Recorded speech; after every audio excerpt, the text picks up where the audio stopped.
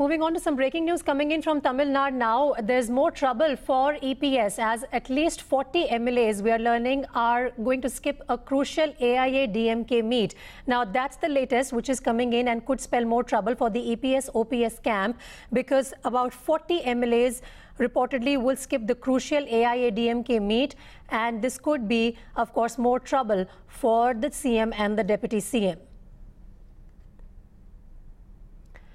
We'll try and get more inputs from Chennai in just a bit, but this is, of course, mounting trouble as far as the EPS-OPS camp of the AIA-DMK is concerned.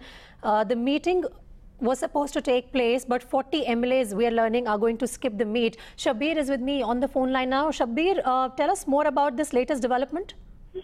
Well, the meeting has already begun, and what we understand is that close to 40 MLAs have boycotted this meet at the AIA-DMK headquarters. This is a crucial meet that was called by both the factions of the AIA-DMK O Pannirselvam's faction as well as Edappadi Palaniswamy's. This is the first big meet that is taking place after the merger between both the factions. And what we understand as of now is that at least 40 MLAs have skipped this meet.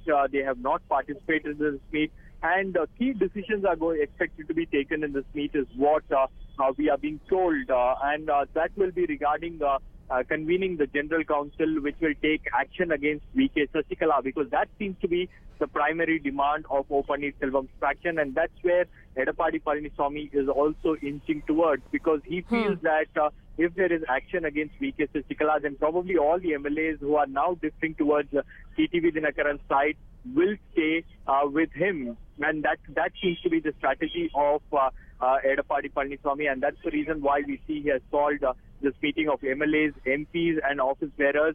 And the big shocking news for Edappadi Palaniswamy is that at least 40 MLAs have boycotted this meet.